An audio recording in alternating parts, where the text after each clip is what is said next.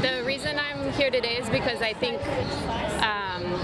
we all have a role to play in pushing back against white supremacy right now.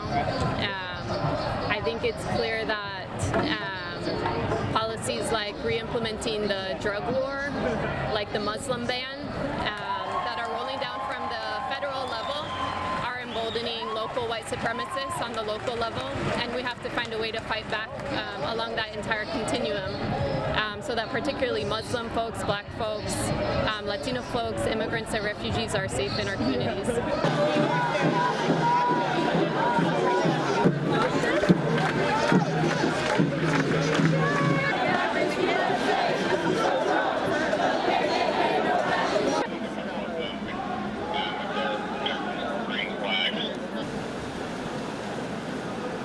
When I see that, it breaks my heart. It hurts to know that here in America, we're still fighting this 50 years later, even after Dr. King and those of the civil rights movement who stood to bring equality and to stop the poverty and the racism, that we're still addressing the same thing here today. That those people, they're really ignorant, that they're promoting terror and fear. They're standing against people who love America too. Migrants home with you. Take the migrants home with you. Take the migrants home with you.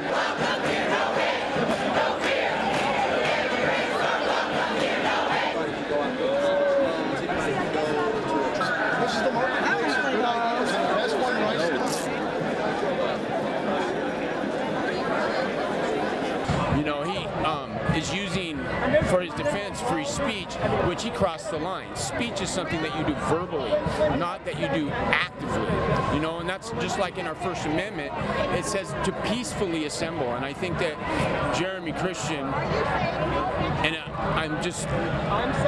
it's horrible what he did. His hatred and his bigotry is wrong. And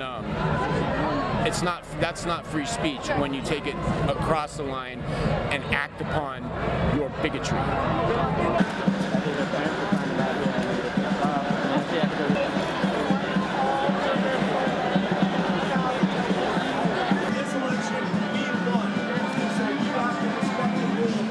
Like I said, my son's in the military, and I thank God every day for Donald Trump because I know he's going to take care of our military. We're giving away those big blue flags.